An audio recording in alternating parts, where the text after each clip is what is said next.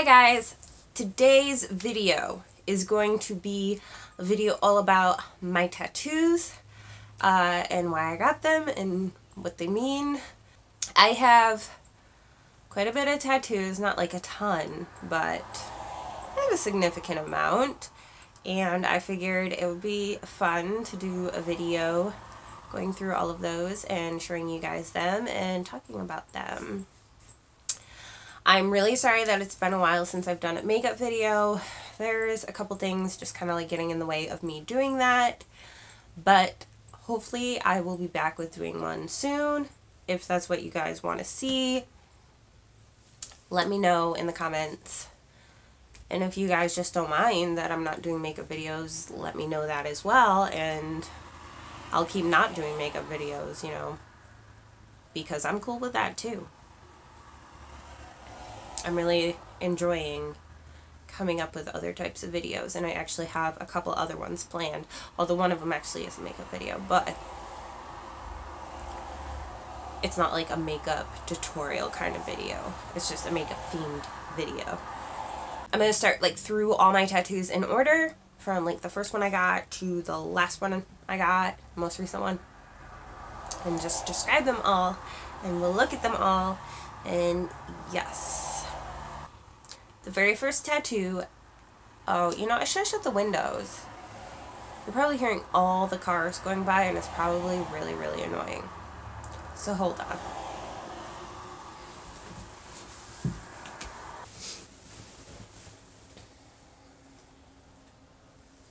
Okay, on to the tattoos. The very first tattoo that I got was on my wrist here. Is this. And I'll put in clips of like actual good views of everything. So it's this little heart lock and key image, and it was just like flash on the wall at the tattoo shop, but I picked it out actually before the day that I went in. I was in the tattoo shop with my friend. She was getting something done, and I had already started to think that I might want to get one done. So I was just looking around on the walls, trying to get some like inspiration of maybe something I might want to get done. And I saw this little design, and I just was like, that is exactly what I want done. The heart lock and key really symbolizes just a lot of positive things for me.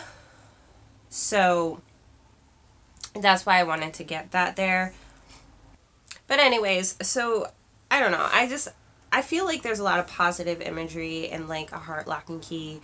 And I know some people look at it as just like a romantic thing or like a love thing or like a friendship thing. But to me, I really see it as just a sign of so much positivity and hope and, you know, getting rid of negative and looking for positive. And so that's why I got it. So that is my first tattoo. The second tattoo I got is this music note heart, music staff heart thing, and I really got that one on a whim. It was also flash. I went into the tattoo place, and it was more of like, I want a tattoo today, and I'm going to find something in these books that I will get. So it wasn't, unfortunately, the most thought out tattoo, but whatever.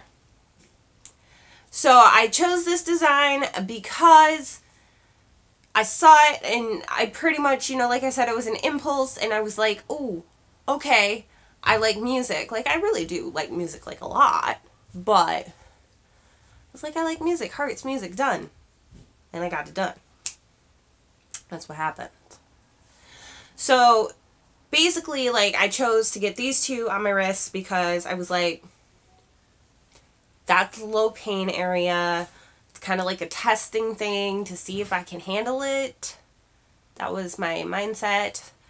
And then after I did that, the next one I went to get is on the back of my neck, and I got something a little bit bigger and in a little bit more of a pain area. You know, I was like working my way up. So I got a heart with the kanji symbol for kiss in it. And that one hurt a lot more. That's for sure. And then the worst thing happened, like, years later, where I had to get surgery on my neck. And the surgeon looks at me and he says, I am going to have to cut right through that. So, unfortunately now there's like a really gnarly scar down the center of it. And it's a little rough, but I'm kind of thinking that, like, in the future a little bit, I'll get it, like, touched up and maybe kind of covered up in a way, like, still keep it what it is, but also extend it, clean it up, and maybe kind of go with the scar and incorporate the scar into it a little bit, because it is a heart and it's cut down the center. Like, I mean, I could use that scar to my advantage. So the next one I got is this one that, you know, you can see most of the time anytime I'm wearing something low enough to show it. And of course it's my Hello Kitty tattoo. And this is the first thing that I ever got that I didn't just pick off the wall. I planned out beforehand. I was like, I want to get a tattoo of Hello Kitty. And I looked and found a really good picture of the face that I wanted. And I brought it in and I said I want it on my chest. And they did it. And I regretted every second of it. I mean, not really, because I love it. I love this tattoo so much. But the pain.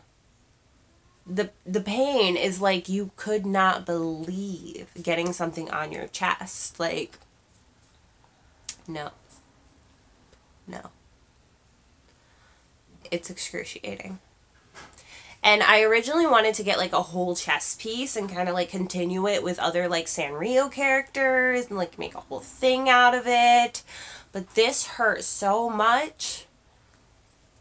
I don't know if that's ever going to happen. Maybe it will one day, but at this point I have no plans to continue it.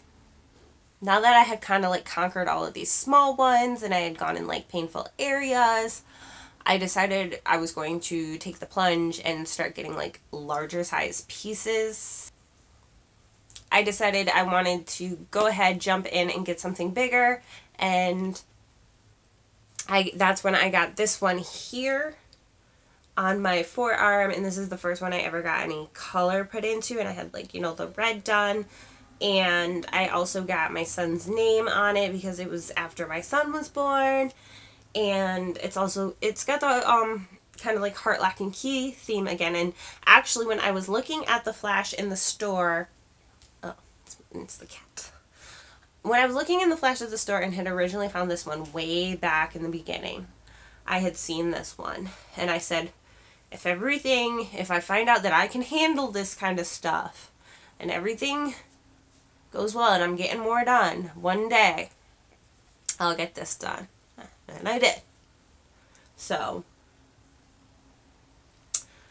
I really love it. It's beautiful. It's got roses and like a really kind of more intricate lock with these like wings and thorns, and I just really, really like it. So,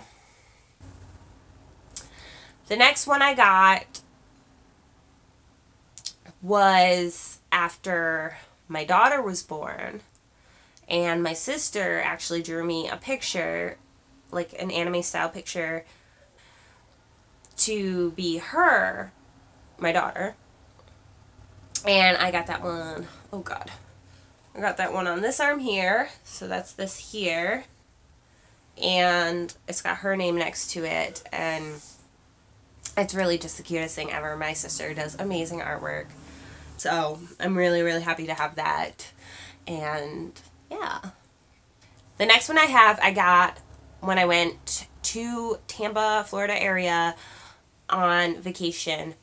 I went on vacation for, I think it was my 23rd birthday. My best friends were living down there, and so I went down there and stayed with them. And we went to Parsons Inc. in the Tampa area, and they do amazing color work there. Like, if you go in their shop, they have all these like trophies up for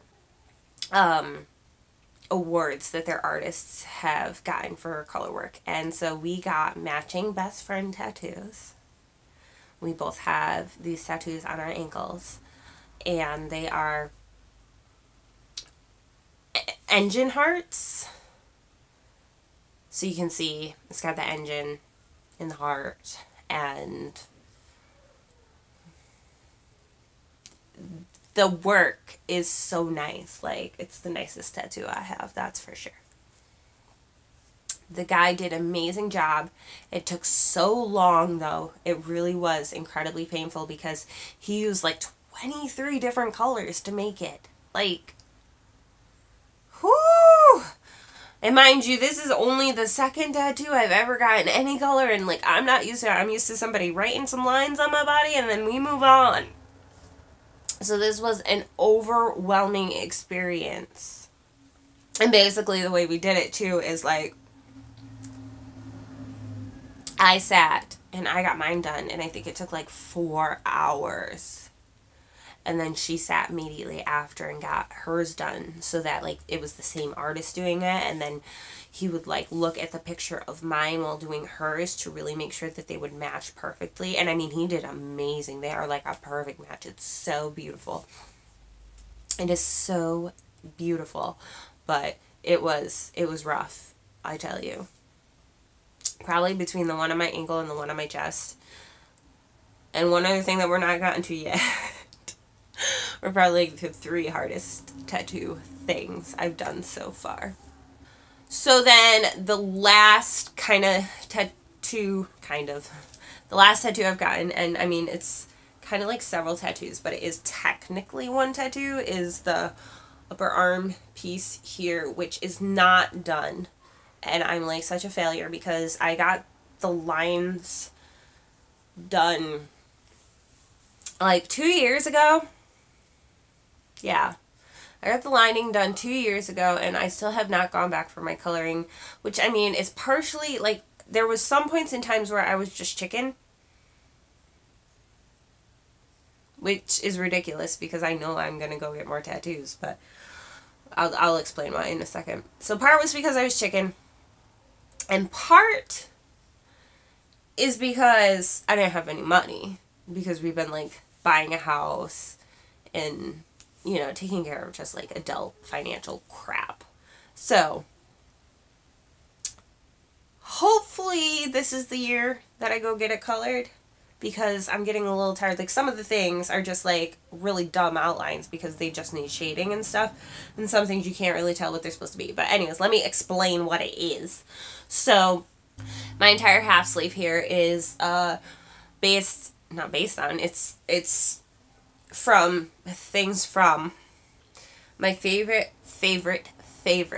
video game, Danganronpa, which is a Japanese video game that it was made for the PSP and then translated and made for the Vita for, you know, like Americas and whatnot, places that needed English and languages like that.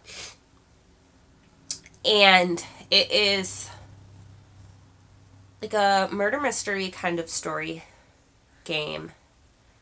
And it is so twisted and insane. And I absolutely love it.